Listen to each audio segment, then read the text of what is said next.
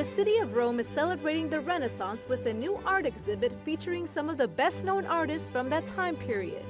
The collection is being called the inspiration of Michelangelo and Rafael because their artistic styles were emulated over the next century. Some of the pieces are certified as originals of Rafael. Others, like this painting of the Pieta from Buffalo, New York, is believed by many scholars to be the work of Michelangelo. Italian Marco Bussagli is the project's curator. He says he hopes the pieces will lead to a rebirth of the arts. Above all, for me, this is a very important moment. I hope this can be a time of reflection for Rome and for the public. Also, so that it can be a way to examine something here and to see the great masterpieces of that time period. Many of the art pieces traveled a long way. Paintings came from as far away as Budapest, the US, as well as a few Italian cities like Florence and Naples.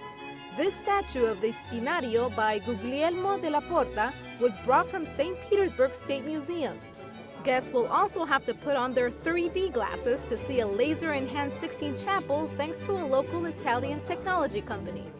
The importance of this instrument is due to the fact that we can acquire these images and give these images at a different level.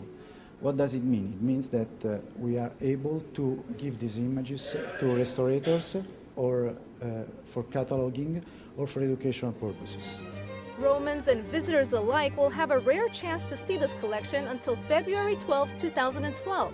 After that, all the pieces will move back to their home museums.